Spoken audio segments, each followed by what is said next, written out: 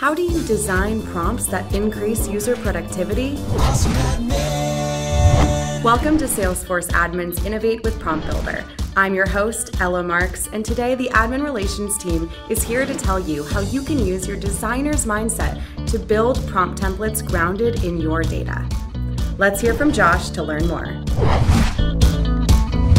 Greetings, everybody. Josh Berg, an admin evangelist over here in Audience Relations, here to talk to you about Prompt Builder. We're going to look at the templates, and we're going to look at a bit about attaching data to prompts. Now, the 4 different kind of templates that we have a sales email template. It's very straightforward. This is to send something that's going to go outward to somebody. It's something that you can control the size and the tone of, while also attaching it to data about the person that you're sending it to. Field generation is meant to be able to create content for a specific field that you can put, for instance, on a page layout. And you can look at one object, but you can also look at that object's related data, and you can ground the field using that related data to say things like create a little summary about all the activities that the account has been doing. Record summary is very similar to field generation.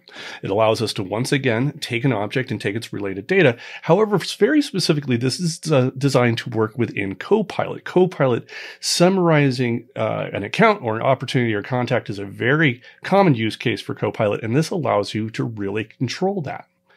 And finally, we have our good friend Flex. Flex is kind of our catch-all miscellaneous template in case the other ones aren't doing the job for you. Flex is very straightforward. It allows you to pick up to 5 different objects or resources and then use those when you're grounding the data into the template to create new content. Now, we talk about data, and we talk about grounding that data. We talk about grounding the prompt. And trust me, when you start talking about AI, you're going to hear the word grounding a lot. You're going to say the word grounding a lot. It's very instrumental to getting the AI to do what it wants. It's providing context to the AI so that it has a better idea of the relevancy and the accuracy that it's trying to give you in the response. And the wonderful thing about Einstein 1 is that Einstein's already locked in right into all of your CRM data.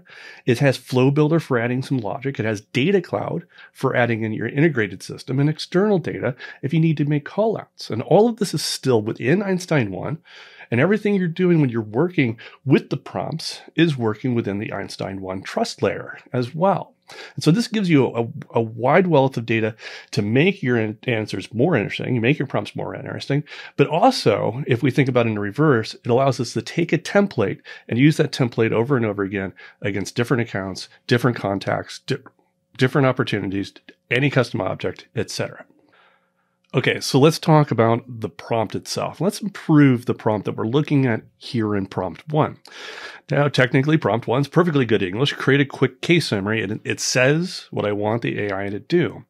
But we really need to provide the AI enough context so that it knows really precisely what it is that we're trying to write. And so you as the human, you're in charge of tone, of length, of, what kind of things you want it to bring in and put into the summary. So here in prompt 2, we see a much more written out context of summarize the contents of the comment bodies of related case comments along the text from the case subject, case priority, and case type. Keep the response to a single short paragraph. Think like you were talking to a human. If you wanted something closer to prompt 2 versus prompt 1, a human reading prompt 2 will know a lot more about what you're trying to get from this prompt. Same as the AI. But these are still missing one very vital thing: data. In order for it to really be successful, it's got to look at the data that you wanted to pull into. And Prompt Builder, once again, makes it very easy to do. And so here we see the various points in prompt thing. Anything that you see in color has been put in through Prompt Builder's resources, and they line up to specific things upon the record itself. Okay, now we've seen what a good prompt looks like. Let's just take a quick look at how that looks in Prompt Builder. And here it is. And you can see we have that exact same prompt right here within Prompt Builder. And everything we see colored and highlighted, that has been pulled out of the resources so that we can look at the exact case, the information about that case, and allow Einstein to generate a prompt grounded in that data. And we'll see a lot more about Prompt Builder in the upcoming videos. Thank you, everybody. Josh just shared 4 types of prompt templates and how you can ground your prompt templates in data to create more relevant responses. To continue learning, make sure to check out these resources. First, watch our next video, Build and Deploy Prompts in 5 Steps. Make sure to check out this blog post. And finally, get hands-on. Show us what you've built with Einstein. Thanks so much for watching, and we'll see you next time in the cloud. Awesome.